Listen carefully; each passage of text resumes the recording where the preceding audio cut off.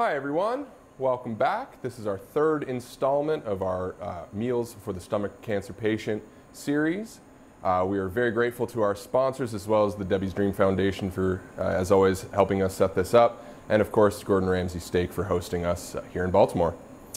So today, of course, I have with me Miss Mary Eve, our nutritionist. How are you doing today? I'm good, Zach. How are you? Very good, thanks. Today we're going to be making some recipes that are a little ahead of time. These are some fall recipes. It is still pretty hot outside, but we're going to sort of go over these so you have something in mind once that season comes around, which is actually coming up here pretty soon. As far as what we're doing today, we'll have our butternut squash soup, which we're going to get started in just a moment. And then kind of a Thanksgiving feel for what's going on. So we'll have a turkey loaf. We'll also have a parsnip puree, very similar to a mashed potato feel. And some spiced carrots as well. And we'll have a pumpkin pie parfait for dessert. So let's go ahead and get started.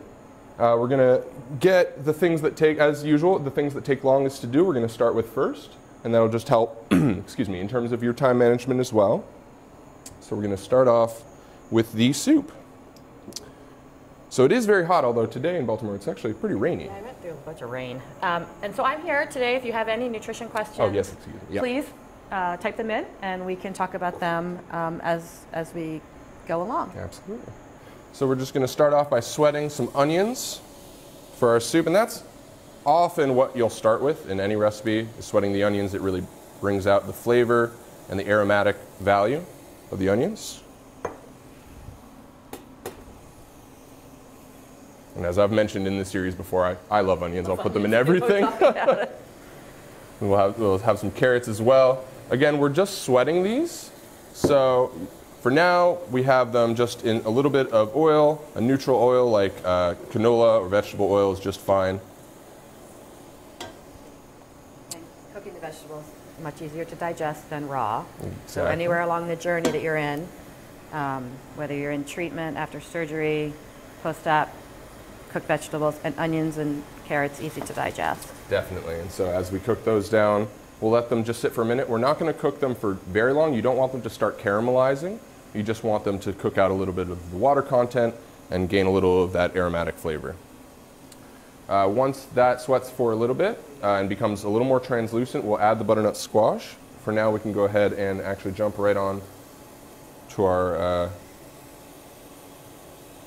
oh, excuse me. I'm getting a little ahead of myself here. All right, so actually we're going to jump to the parsnip mash. So here, what we're doing is incredibly simple, which I really always take pride in, having just simple recipes. I think it helps you get to the eating part faster, so that's always ideal. Here, we're just going to have some parsnip, which I've cut up. If you don't know what a parsnip looks like, here we have a whole parsnip, not peeled or anything. You'll see it looks kind of like a carrot, obviously a different color. And it is, in terms of flavor, about a cross between a carrot and a potato. It has a nice starchiness to it. And in that sense, it will be very filling, but it might not be sort of, whereas potatoes might not be recommended. This is a little healthier of an option. Yeah, all the roots. So, you know, we're trying to eat in season. That's really important for our health, because when we're eating in season, we're eating closer to us, more nourishing foods. The parsnip, so root vegetables skinned are really easy to digest. So sweet potatoes, white potatoes, parsnips, carrots. I find parsnips a little bit sweeter than a carrot. Yes, definitely. But they sit really well. They're really easy to digest. And so Zach is adding cream, and one of the things we talked about is that sometimes people after gastrectomy, or sometimes even during treatment, dairy doesn't sit well. You can have dumping with it, or gas or bloating. So Zach and I were kind of talking before we came on about what would be other alternatives to dairy cream. And I had suggested coconut milk. Yes, coconut milk would be a great option. It has coconut cream. Or a coconut cream. That viscosity is what you're going for. If you use milk, you run the risk of it not having that same creaminess level because there's not as much milk fat in milk as there is in cream. That being said, if you cooked it for a little longer, you would cook a little of the water content out. And as such, you would achieve similar results. But I would actually, if you wanted to substitute cream, I actually would go for something like coconut milk before I went for something like regular milk, because that'll achieve that same viscosity. You want a nice, hearty sort of thing going on. I think the last resort would probably be some type of veggie stock or something. Correct, yes, when in doubt. But you really want that creamy level. If you needed to after the fact, what you could do is add something in to give it that creaminess, either a vegan sour cream, something like that. You can always sort of, what I love about cooking is you can always fix things as you go. So if things aren't quite right, just tweak it a little and it'll be all right. Did you talk about using the potato flakes in that? I did. I'll get to that in a moment, yes. So, I'm jumping ahead, sorry. So with anything in terms of milk or cream, any dairy, when you're bringing it to a boil, be very careful. It will start to scald, is the term. Eventually, it'll really knock off the flavor. It's not going to work well. And also just in terms of safety, it will come to the lid very quickly. So once it hits that boil, you're going to want to kill the heat to a nice low and let it just sit and sort of cook itself out. 30 minutes or so and you should be fine. You still want the parsnip to have a little bit of substance to it. Right now, obviously, they're still plenty raw, but they'll start to look, honestly, like cooked potatoes. They'll look about the same way. They're also really good roasted. Oh yeah, roasted, fried. You can actually substitute parsnip in lieu of potatoes as French fries and julienne them. Yeah, and their sweetness carries over really well. It just works with a lot of different sauces. So these are almost ready. This will take a minute. Now that that's sauteed down though, we can go ahead and add the butternut squash. So, Zach, you did really smart with the squash because the squashes aren't there yet for the season. Correct. So, because we're doing this in advance, the challenge is that some of the stuff may be at market, but it might be a little underripe. It might be not quite the texture you're looking for. So, in this case, I actually opted for frozen butternut squash. By the time that you're trying these recipes out in the next month or two, it will start to be available and it'll be a lot better texture, a lot better quality. And what I tell people to do is when you're buying a butternut squash, try to buy one that has a long neck on it. Yep. And a small bulb. Sometimes people buy the big bulbs and it's like... Because it's appealing, right? You think, oh, there's more substance to it, but actually that indicates that it's not quite what you're looking for in terms of taste and texture. And I also tell people to microwave it a little bit just to get it a little bit soft, then you can peel it easier. Oh, that's a great idea. Because it's peeling it can be... A pain in the butternut neck. In the neck. So what I liked with this is that if I have limited energy or I have limited dexterity and I can't peel things really good, the frozen chopped, awesome. Yes, it's definitely. Easy. There's no shame in convenience, and these ingredients are essentially just the ingredients in the bag. There are no preservatives in most of these products, so you're really getting an equivalent product most of the time. If you take pride in terms of sourcing your ingredients, a farmer's market, for example, no shame in that either. But they're really, either way, you're going to have some quality food. So don't worry about necessarily where the source is coming from. So we're going to let this keep cooking for a moment, and then we'll go ahead and add the veggie stock. So you can see already we're getting some bubbles. I will keep my eye on this, but it will take a little time to come up to heat. All right, so we're making our way. We're going to go ahead and mix our turkey loaf now. Let me grab my bowl here. And ground meats are so much easier to digest than solid meats. So definitely, if you're in treatment or newly out of surgery, a ground meat can just sit so much better. And when you're doing these small, frequent meals, you really want to eat your protein first because your protein is really important. And Zach, did you use turkey breast or did you just? So this is ground turkey breast. I've just known that it's always better to opt for that. I think at times it can be a little more expensive, just to be aware of that. But generally, it's the most commonly available ground turkey is going to be the breast. When you do just ground turkey, you're getting the dark meat more so than the breast. So it's a little bit heavier to digest. The dark meat is higher in fat. Yeah. So obviously, I'm wearing gloves right now just to keep the mess at bay. Working at home, please make sure to wash your hands before working with any ground product. The reason primarily being with any ground meat, what's going on is there's more surface area for bacteria to grow, as opposed to just a normal steak. Once you grind that up into ground beef, it's going to just have more opportunity for bacteria to grow, for yourself to get sick, anything like that. So gloves, ideally, if you don't have gloves, at the very least, definitely wash your hands thoroughly. So with this, very simply, we're just going to mix in, actually, before we do that, we are actually going to saute these two off to, again, aromatize that, but I will mix in the ingredients that we don't need to affect. So we have some stuffing mix here that just bought from the store, nothing fancy. I did opt for the turkey stuffing mix as opposed to the chicken stuffing mix, and that is something that when you play around at home in terms of your plating, in terms of your flavoring, building those layers is really important and will help you, I think, understand your food a little better.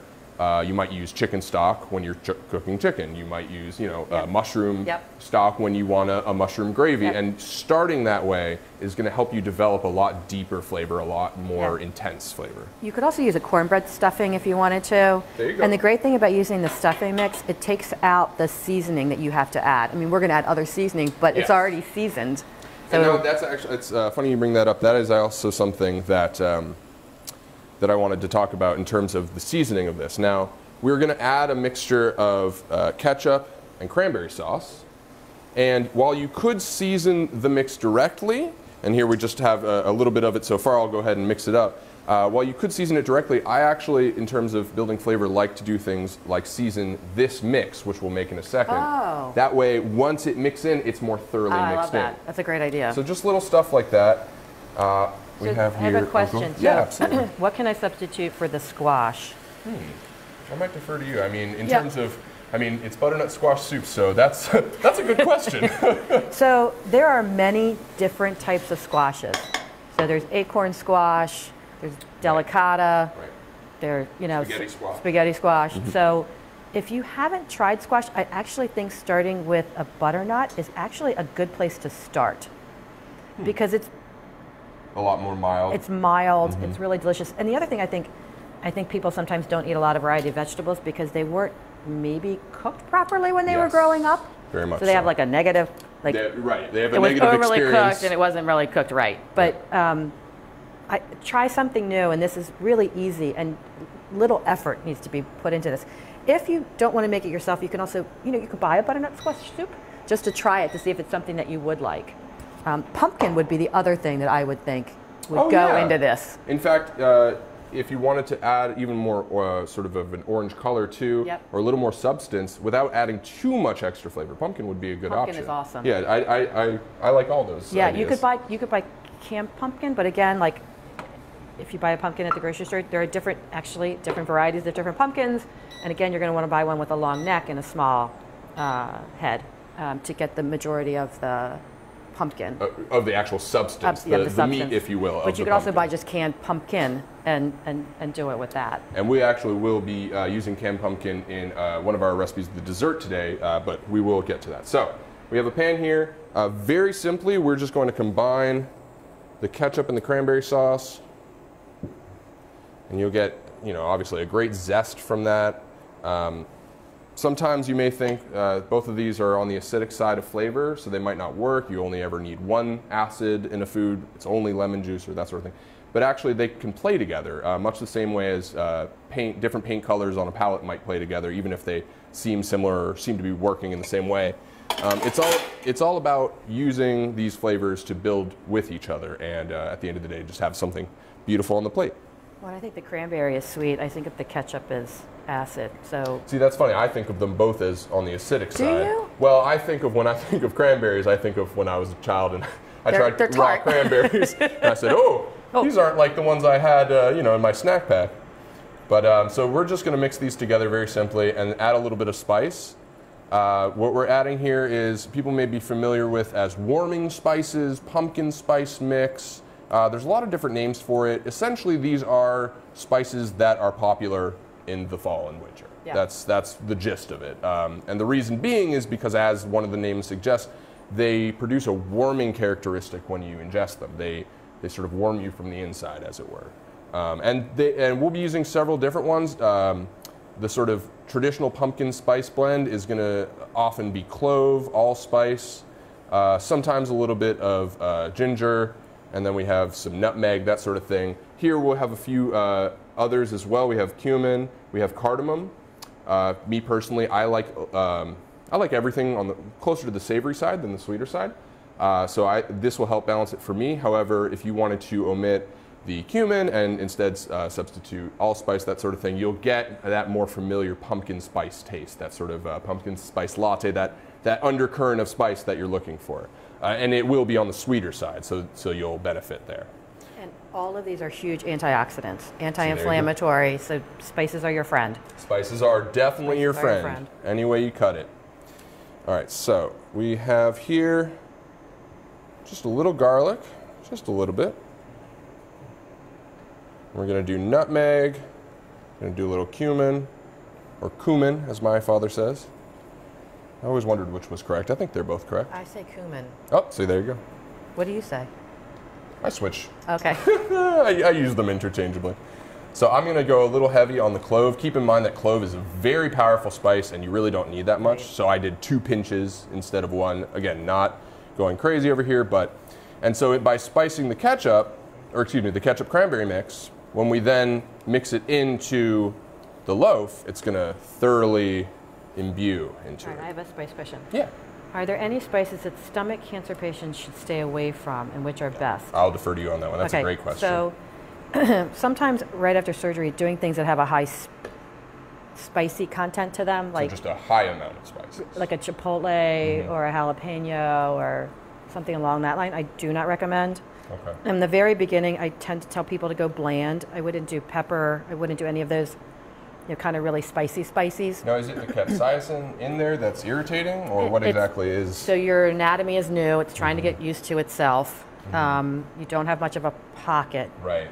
And so if you put something spicy in there, it can also then kind of move things through too quickly. Understood. So bland is going to be best. But then eventually you should be able to incorporate all foods. That's the goal. And what's nice about spices is they're all, as much as we often combine things into spice mixes, what's fun about it is if you can try one spice at a time and really learn what that spice experience is. You can even sometimes just use 1 or 2 spices in a blend and really notice the difference as opposed to the spice blend that you might buy at the store. Right, that sort of thing. And you could adjust this. So if I'm somebody, I just can't do a lot of that, it could just be the cranberry maybe and the the store ketchup. one's a little too spicy for you. In that case, just bring your own spices. Yeah. It'll be good. So I think there's a lot of play with that. So in this case, we are about set with the sauce here. Really just mixing until it is mixed. Yep. And that's about it. We'll let it cool off a little bit.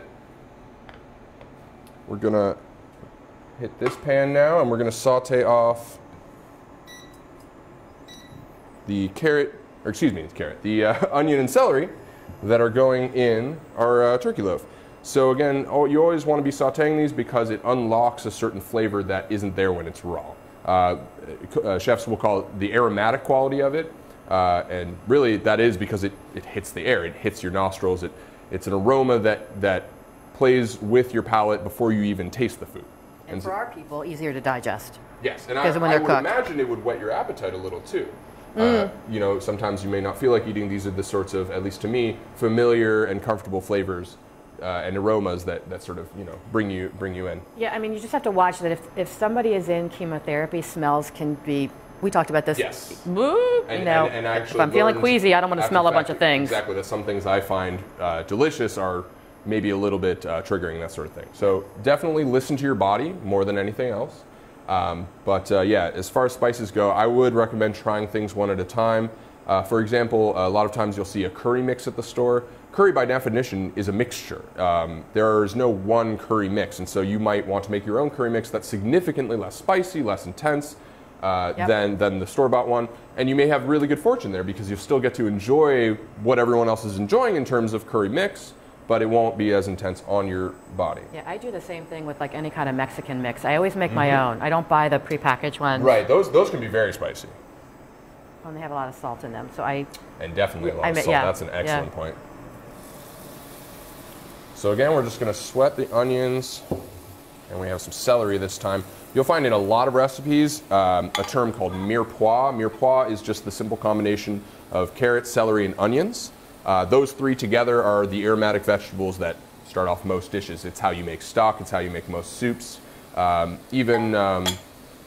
say ground beef that you might be cooking for a lasagna, you'll throw some onions and celery in there to give it some flavor before you put it in the layers of pasta. I have a question. What ground meat is the best for stomach cancer patients? That's a great question. Yeah,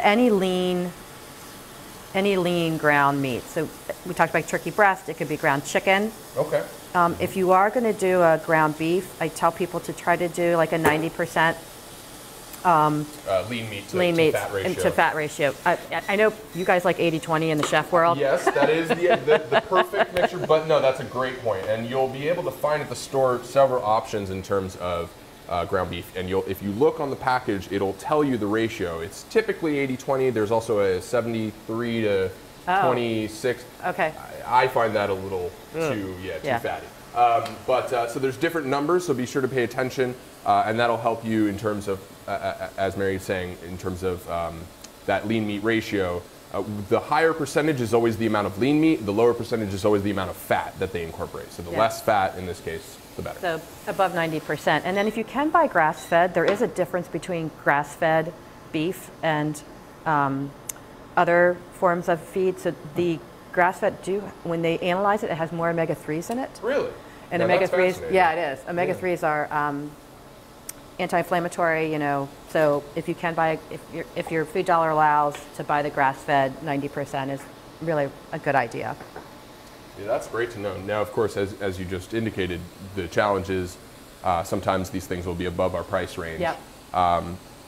Go with not only what's good for your body, but also what's good for your budget. Yep, absolutely. There's no sense in killing your wallet to have something once. Then again, sometimes it's worth saving up. But yeah, in general, on a daily basis, it's better to have a knack for cheap, or I should say affordable, and also available ingredients. Like we mentioned with the butternut squash, it's not quite ready, that sort of thing. You always want to be aware of what's at market, what's affordable, what's in your neighborhood, what's popular too, because if things are popular, it also might be hard to find. And so you want to be aware of, maybe I should buy, not necessarily in bulk, but maybe I should buy one extra package and learn to either cook that for later, preserve it. There's a lot of different options, although I know preservation can sometimes run the risk. We're using now vinegar, and so that might run into some trouble. Yeah, I like freezing. Freezing too, exactly. I like, I like freezing. Even just simply freezing and saving for later can save you some money, and can also sort of help you in terms of thinking. I know when I look in the fridge or the freezer, I have sort of a mental list of what do I have, what can I make? Yeah. And so I think when you have that available, you're giving yourself that opportunity to, have some fun. Yeah, yeah. So like tomatoes now, right? So you can go ahead and roast tomatoes. So just on a pan, slice them up, a little bit of olive oil, roast them, and then you can individually freeze them, throw them in the freezer, and later on you can make tomato soup with it. Right. You could throw it in a pasta sauce. Fantastic, yeah. So again, we didn't have these on for very long, just sweating them a little bit. And we're going to throw them right in with the rest of this. Ideally, you do actually want to let this mix cool. I'm throwing it right in, but I'm realizing one challenge is if you throw it in hot from the pan, you run the risk of actually cooking the turkey a little bit. Cooking the meat a little bit. when you begin. But we're cooking it eventually anyway, so not the end of the world. And the reason I really like this recipe is, Thanksgiving is coming, and if I'm somebody who's in treatment or I've just had surgery, to sit down to that big Thanksgiving meal is not going to be a plan. Yeah, it's going to be very difficult. Yeah, definitely. But something like this, which is really easy to digest, but it literally tastes like Thanksgiving dinner. It really does. Whereas you might be preparing for a whole day, maybe two, and a lot of people take pride in that. I myself take pride in getting ready for a big holiday event, especially given this year in terms of people might be apart from each other, just Zooming together. This allows you to have that Thanksgiving feel, but not necessarily all the Thanksgiving work. Yep. And even on a good day, you could prepare this on a good day. I'm feeling well today. Yeah. I'm going to prepare this, and then I'm going to freeze it. And then a couple months later, I can take. Like we were talking about, that's take it out and have Thanksgiving. And you can even portion it out as well. So you could cut, let's say, half of it for now, freeze the other half, or even just into individual slices. I love that idea. And then that way you can just break out the slices you want without risking wasting the rest of the food. Yeah, love that idea. Love it. So we put about half of the sauce into the mix, and then we'll coat the loaf once it's formed. While you're mixing, you want to get it nice and incorporated, but also keep in mind you don't want to overmix. So pretty much just as soon as all the ingredients are incorporated, we'll have that ready for you, and we'll shape it up on the pan. I just thought you could even make meatballs with this. Oh yes, definitely. Meatballs. Because, if I can only eat this much, then I can do that. And when somebody doesn't want to eat, they don't want to look at a bunch of food. It's intimidating. It's like, definitely. I don't want to even start. Right, where do I begin? Where do I begin? So if I can look at 2 little of these meatballs and a little bit of puree, I'm happy. I can do that. And it's funny, over time, restaurants used to have much smaller plates. Over time, they've gotten bigger, and I think that hasn't done us any favors. In general, or in the case of patients that may be watching this, it doesn't do anyone any favors particularly. So I have a funny story about that. So my parents got married in 1953, and her great aunt gave her china. Mm-hmm. And my mother has now passed that china on to me, so I have it. And it has a lot of really happy memories for me because, you know, of Thanksgiving and Christmas. Anyways, absolutely. So Mom had brought the china up to me, and we were setting the table. And we put the plates on the table, and I'm looking, I'm like, it doesn't look right to me. And she's like, what do you mean it doesn't look right? I'm like, I don't know. I just, because I'm a spatial person, I'm like, sure, there's something wrong. This doesn't look right. So I took my plates, you know, my china out, and I put it on the table. Her china, my plate was a charger to her plate. So her plates are... So early on, the plates were 8-inch plates. That was a normal size. What's it now? What's a 10 inch is the standard now.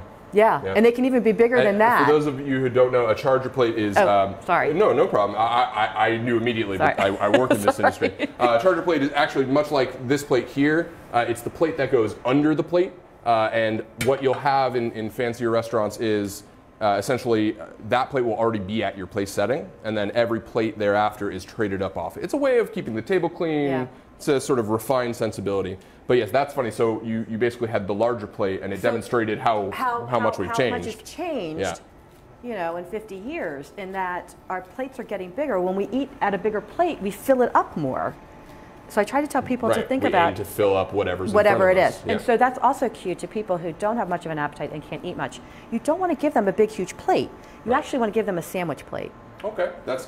So a sandwich plate, you know, is small. That's very good to know. And then a couple things on that, and they'll look at it like, okay, that's small, I can do that. Manageable. It's manageable. And that's what we're after. Not manageability. I mean, obviously appeal, flavor, that's what's important to me, but the reason we work together especially is because, you know, it needs to be manageable. And we're going to talk about the dessert, but if it looks pretty, you know, if it looks pretty, that's half the fun. That I can be happy with that. So as you see here, I'm just going to glaze the outside with the rest of that cranberry and ketchup mixture. And again, the spices are evenly distributed, so we don't really have to worry too much about if it'll have enough flavor. It's going to be jam-packed. You want to get that nice and even coat. There's really no wrong way to do this. Just kind of glaze it over. And if it's a little gloopy, that's just fine. I like doing it this way instead of doing it in a loaf pan, because in a loaf pan, the fat can't escape. Whereas if there is any fat in this, it can escape. In fact, if you wanted to go a step further, what you could do is use a perforated pan, like a grate, and then have it sit above the grate so that the fat can drip away. Or even a rack. Yeah, exactly. An oven rack, anything like a cookie sheet with a rack on top, anything like that. All right, so that is looking pretty nice. Actually, it was a little light on sauce. You can really just cover this, and there's no issue at all. So we're going to throw this in the oven, right around 375. I believe the instructions we provided say 30 minutes. I would recommend going a little longer. It can't hurt it. It's ground beef. The more you cook it, the more safe it is, basically. There's really no wrong way to do that. And we talked about, you know, with immunocompromised people, you really have to have that food safety part of this. Absolutely. And so 165 is that technical temperature. But if it's north of there, not just in terms of the temperature, but in terms of the texture, you will be right at that point. But it might still feel a little bit chewy, a little bit not quite cooked. It is cooked. It's totally safe. But just to make yourself feel better, make your palate feel better, you can absolutely cook it up to 180 degrees if you're not temping it until it's very firm. Yeah. And there's no issue at all. It's not worrying like, for example, with a nice steak, oh, have I overcooked it? It's impossible to overcook. It's ground beef. You're cooking it completely in the first place. So. And what you said, the surface area, it's more manipulated, so there's more chances of bacteria getting in. So. The longer the better, honestly, especially in terms of those watching us today. So this, theoretically, we would let these continue to simmer. Although through TV magic, I have already prepared our soup and our parsnip mash. So we will plate those in just a second. But yeah, you would have this. Both of these would cook for about 30 more minutes. Again, the parsnip you want to make sure is lost some of its firmness, but not completely mush, so that you have some substance. basically, you'll go ahead and pulverize these. You can use a blender. An immersion blender is my personal favorite. You don't have to change pans. You can just do it right in the pot. Keeps all the flavor. But in terms of that, when you pulverize it, you might find it a little thin. And so this is where we get to the potato flakes. So a little recommendation that I would say is if your parsnip puree is a little thin, because let's say you added a little too much heavy cream, there's a couple of options. You can cut up and peel and cut up more parsnip and cook it in the very mash until it's ready, and then go ahead and pulverize it. Or what I did, actually just as a fun little experiment, you can use instant potato flakes as a sort of thickening agent. So that actually helped the consistency come out perfectly. It's going to be picture perfect for the plate. If it is a little thick, you can always just add some more heavy cream. I would err on the side of thicker so that you can then just thin it out, because once it's too thin, it's harder to bring it back to thick. So we have that turkey loaf cooking. We have the soup. Ideally, it would be simmering still. If you'd like, you can add at this point a little butter. We can omit it today, but that butter it was set for the butternut squash soup, basically just to give it a little bit of richness. But again, if we're skipping dairy, not necessary at all, and we can just stick with the coconut milk. Yeah. Oh, excuse me, we have one more dish, or one more side dish, I should say, and that is the spiced carrots. So again, very simple. We are just going to coat some carrots in spices and oil and call it a day. And it's that same mix of spices that we have here. So the pumpkin spice, the fall mix, that's what we're going for. Actually, I'm going to go on this one. It's a little hotter.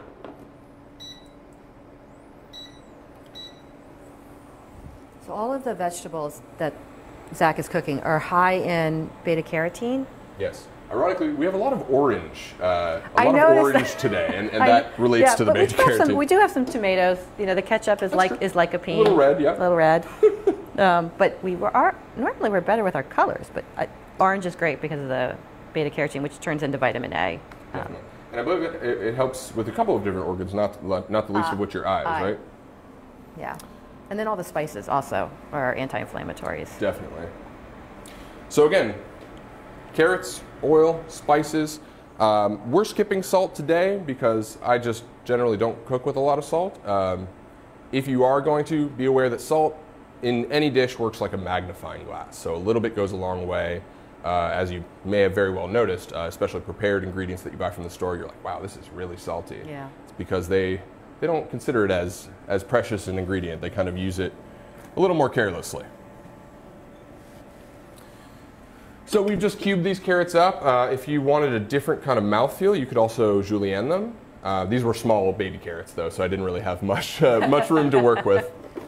And you know a baby carrot is just a big carrot cut down, because you can't buy a baby carrot. That's true. There is really no such thing as a baby carrot. I hate to ruin all the myths out there, but yes, there's no such thing as a baby carrot. They're just processed and cut in a certain way where they're basically bite-sized.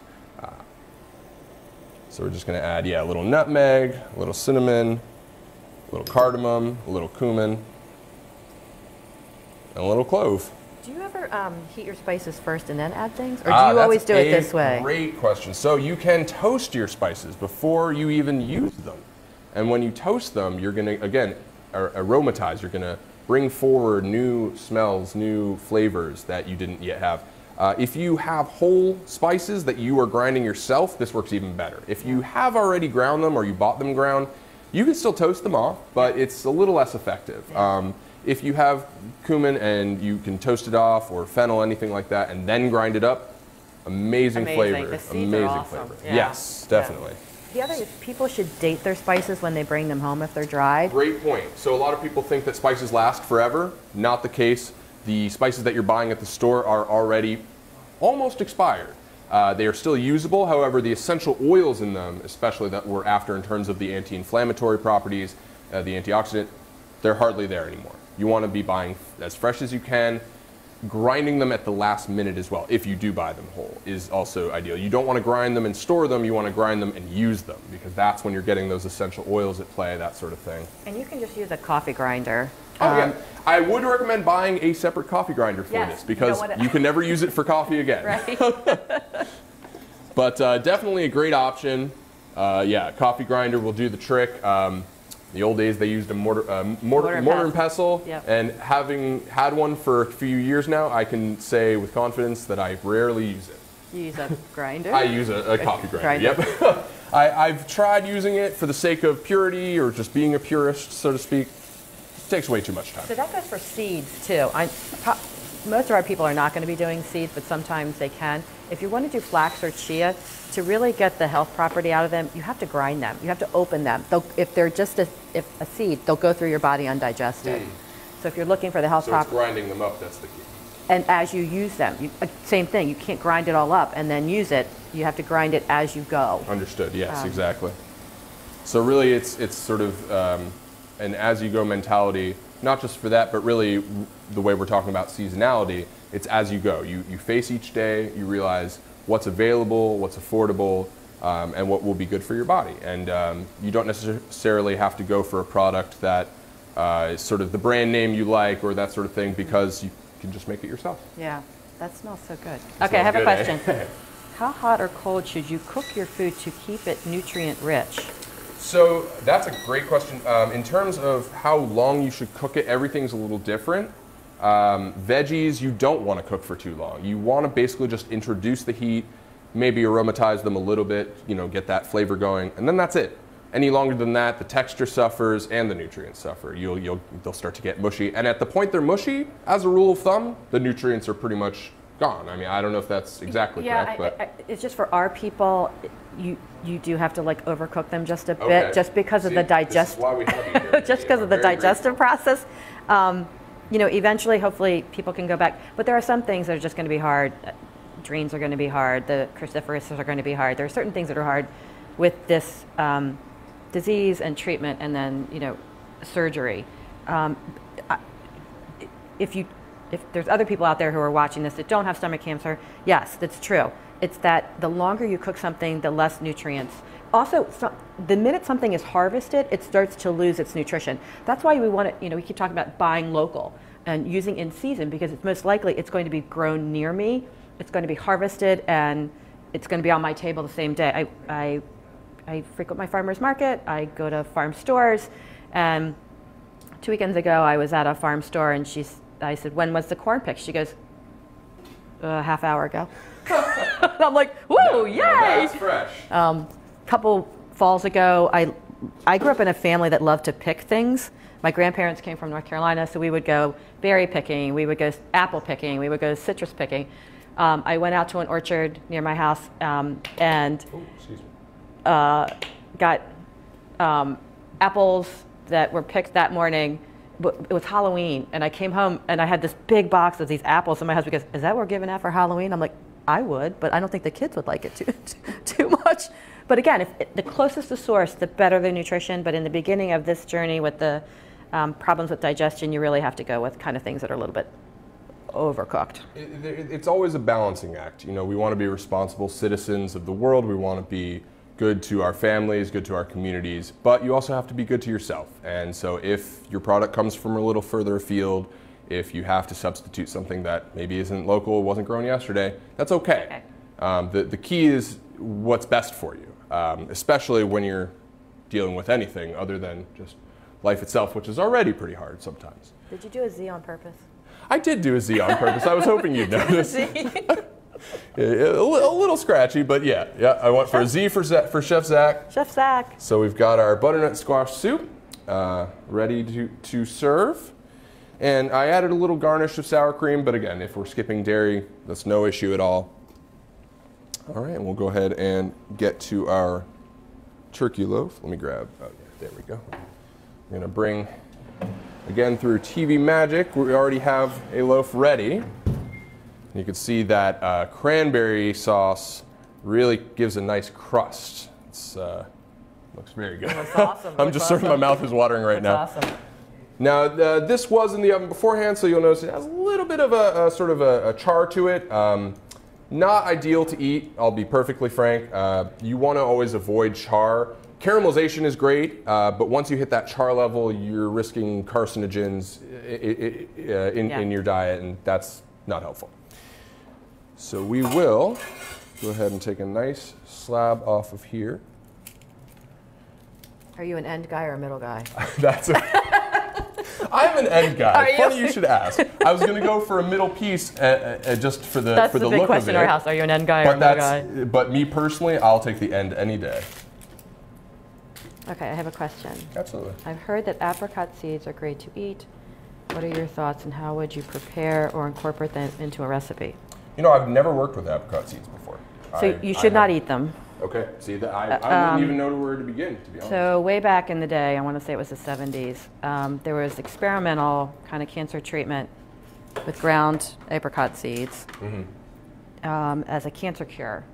And it made people very sick, and that's unfortunate. It's not. It was basically like snake oil. It was medicine. in Mexico. Yeah, that's so unfortunate. I don't recommend it. They're not edible. All right. Well, that answers that. Yeah, I've never even heard of that, of using those. Yeah, there's a lot of people out there will tell you that they have the solution to your problems, but if they tell you that, then they're probably wrong. There is no one solution, and that's what the culinary world has really taught me, is that everyone is different. Everyone has their own unique, not just tastes or preferences, but even just, you know, personal consumption habits or just health, you know, issues. There is no one solution. There's never one solution. Although in this case, I guess there is one solution, which is don't eat those seeds. I don't eat them. So if you're looking for other reputable sources, Sloan Kettering has a wonderful herbal library that's accessible to anybody.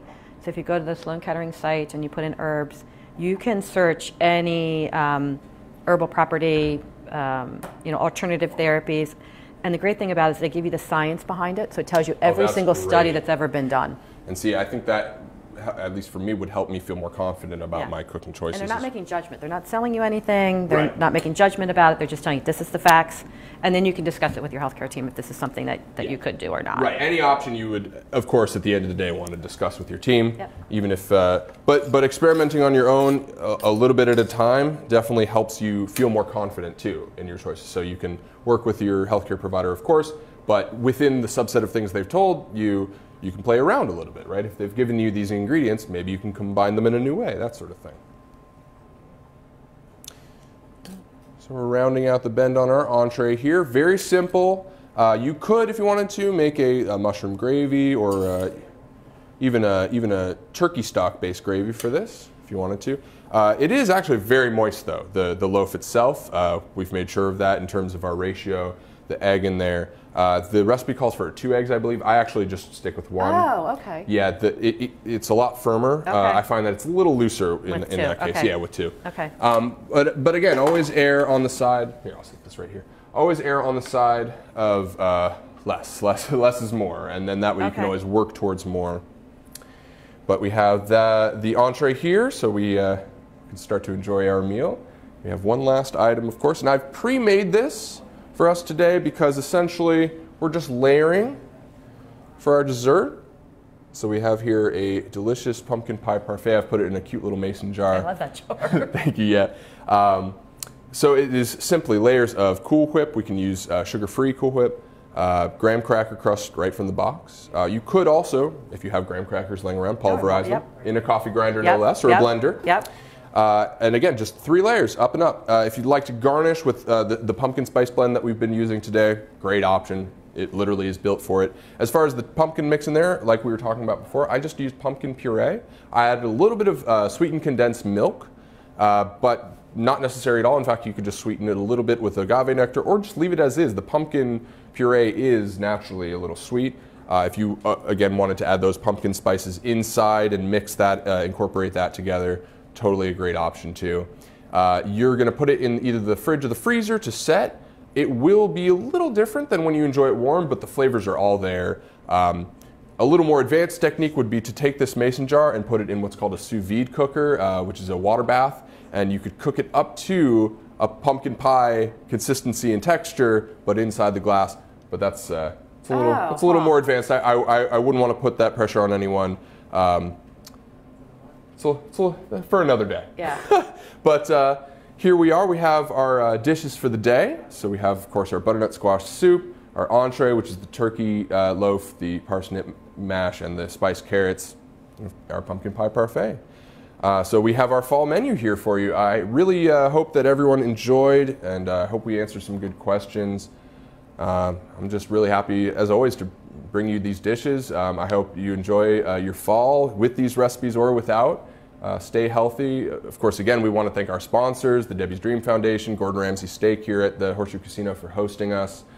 Until our next show, we wish you well. Do we have any other questions? I just wanted to make sure. I think we're good. Yeah, we'll be back in December, I guess? No, or November. November, yes. We will be back in November with our winter menu. Until then, everyone stay safe and have a good weekend.